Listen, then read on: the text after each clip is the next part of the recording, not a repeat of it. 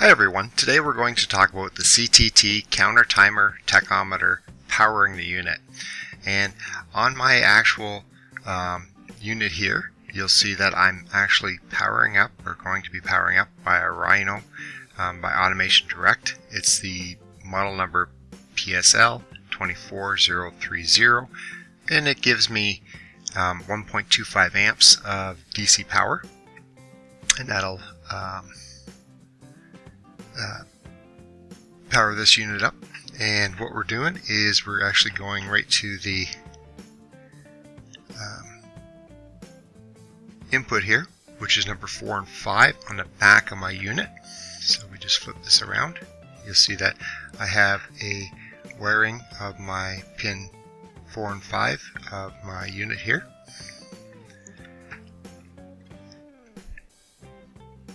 And what it does when it first powers up is actually go into a on delay time. So let's just power that up.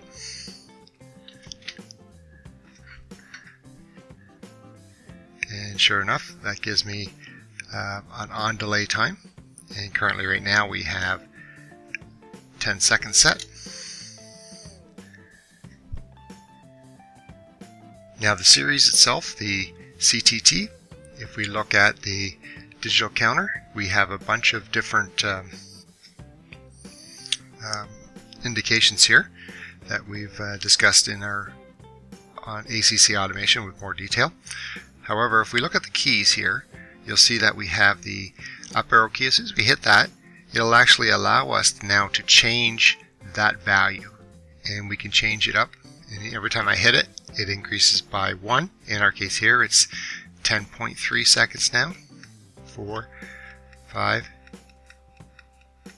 and then it will zero or go back or increase by 1.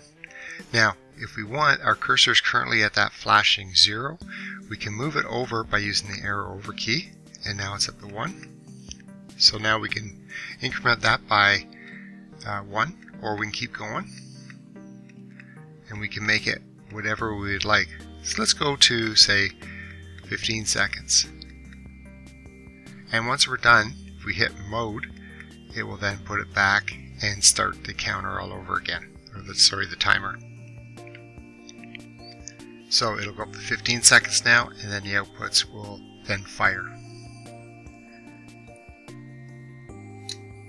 And sure enough, that's exactly what it did. So the other thing we have here is a reset button. So if we hit the reset, again, it just resets the timer, and then we'll start timing again. So if we look over here, you can see there's a lot of different symbols and stuff. If we look at our outputs, we have PNP inputs, or we could have NPN inputs, either. And we can also have our outputs. There's NPN syncing, or we can have relay outputs, because there's a single pull, double throw. And then our timing chart. And a timing chart is exactly what we're doing right now, which is our power on. So again, hit reset, and you can see that we have our power on. It's set for seconds.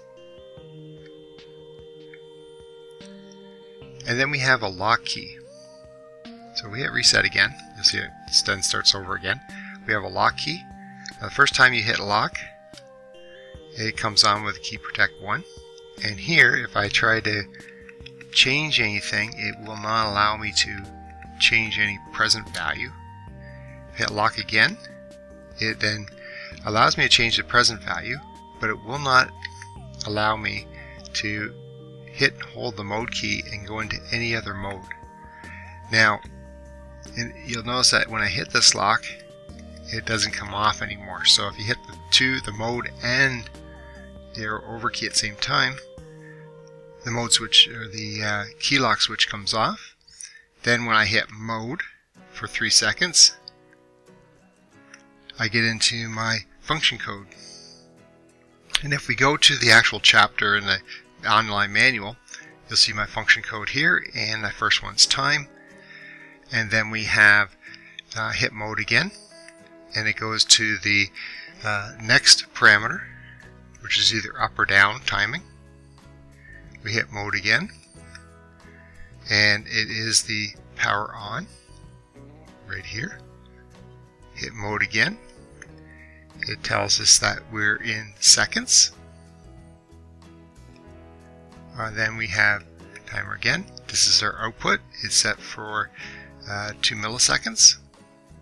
Now, if we were to change that down to 0,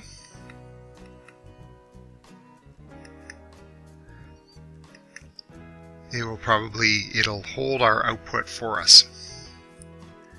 Then we hit down again. There's our reset. It takes 20 milliseconds in order for it to reset. We could also change it to 1.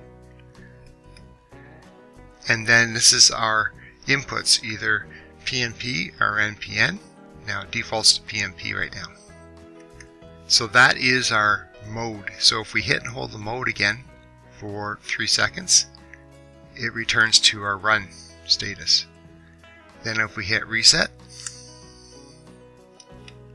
it will start our timing once again.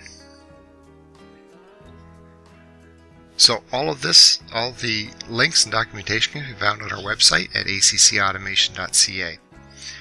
And that includes every time you do a different mode within this unit, you will see that we have a different chapter that you can actually monitor and see. So each chapter of the online manual will give you specifications exactly how to do each of these different modes that we're talking about, which we will discuss later when we just specifically talk about timers, counters, and tachometers within the series.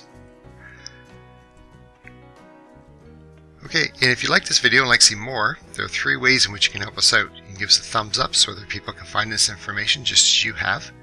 You can subscribe to our YouTube channel. You can also go to ACC Automation and subscribe to our website. When you do, notification will be given to you every time we publish new content to the site. You'll also get 2 free ebooks on numbering systems and robust data logging. And the third thing to help us out is tell a friend or colleague about the site. Alright, that's it for now. Thanks for watching.